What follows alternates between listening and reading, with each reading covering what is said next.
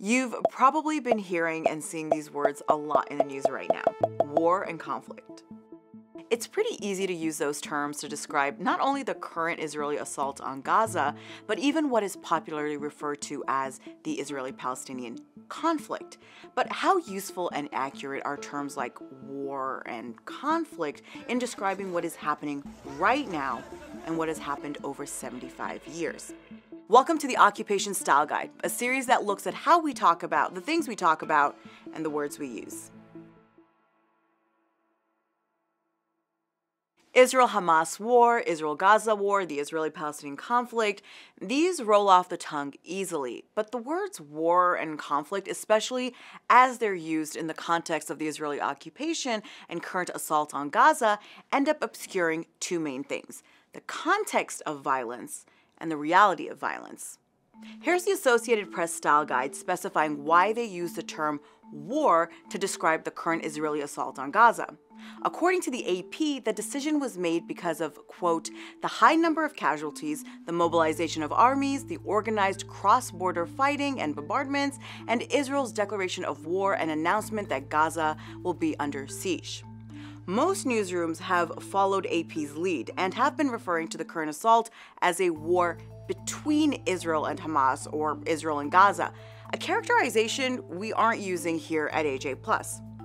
The problem isn't necessarily with the use of war, but how it's been used.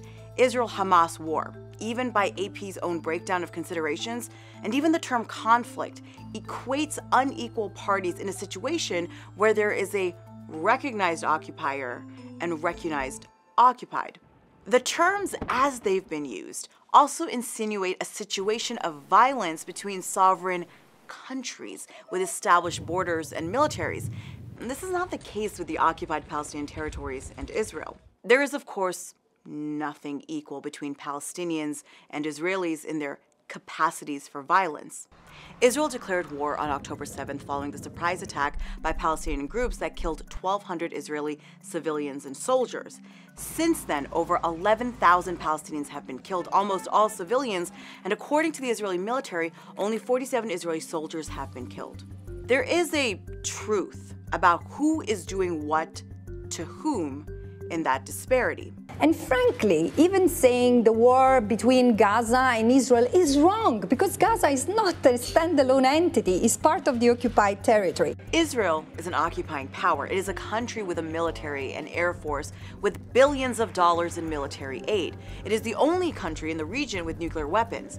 It has been occupying, displacing, incarcerating Palestinians since 1948, stealing Palestinian land since 1948. Hamas? Hamas is not a military. It is a political movement with an armed wing born through and within the context of 75 years of violent occupation. And Gaza, governed by Hamas, is not a country and doesn't actually have defined borders. Israel maintains direct control over all of Gaza's land entries, exits, and airspace. It also controls its supply of water, energy, and other basic necessities. Most of its population, about 70%, are refugees from 1948 and their descendants. So terms like Israeli-Hamas War and the Israeli-Palestinian conflict obscure the reality of violence on the ground. Again, thousands of Palestinians have been killed. Schools and neighborhoods have been leveled. There is little water, little food, and limited electricity in Gaza. There's also nowhere to escape. Everything is controlled by the occupying power, Israel. So calling it a war between a state power and the people it occupies is inaccurate. A more accurate way of using the term war is in the way we use it here at AJ+, the Israeli war on Gaza. It is a framing that explicitly defines the situation as what it is: military power exerting an incredible breadth of violence on a civilian population. It's necessary, even if it's hard, to move away from the characterization of 75 years of violence as the, quote, Israeli-Palestinian conflict, and toward the Israeli occupation, which squarely puts the responsibility on the occupying state power, as the occupation remains the source of all violence.